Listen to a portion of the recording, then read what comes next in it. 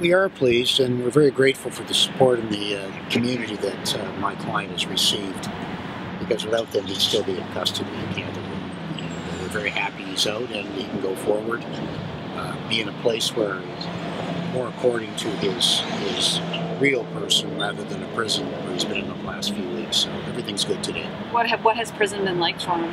Well, it's been okay for him.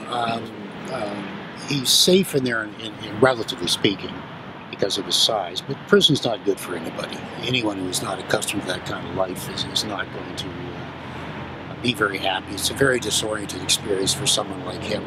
You know, you're in a jail cell, simple as that. You're locked up like a common criminal, and it's tough. It's really tough for someone from his background.